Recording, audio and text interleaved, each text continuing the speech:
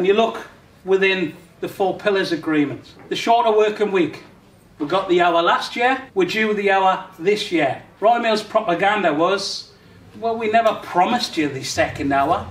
You had to work for it and you had to earn it. We will go into revisions this year to seek to fix deliveries. So all those deliveries where people are hurting, they're doing 4.5 and 5 hours, we look to fix that. We look to equalise the work. We look to see how on earth do we cope and deal with new build, the new deliveries that are popping up all over West Yorkshire, North Yorkshire, Cleveland, everywhere. We're just not getting the time to deliver to those houses. It's absolutely ludicrous. So what we said is, no, let's have a revision. If it throws up savings, it throws up savings, but we look to fix the revisions.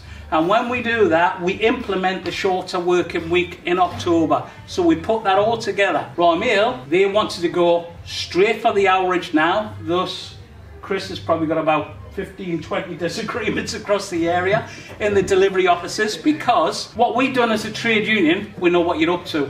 We know what you're up to, Royal Mail, and we ain't having it. So we put an emergency motion to conference that said we will protect our 4 pillars agreement, we will protect the agenda for growth, we will protect universal service obligation, and we will look to implement the shorter working week on the terms that we agreed under the 4 pillars agreement.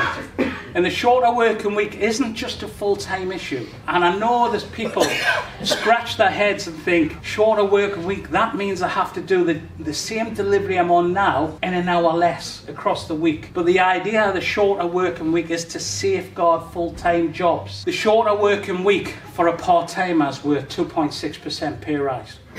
That's what you should be getting this October if they followed the agreement as per what we agreed last year. They've walked away from that at this moment in time. They're just saying, no, you're not getting that.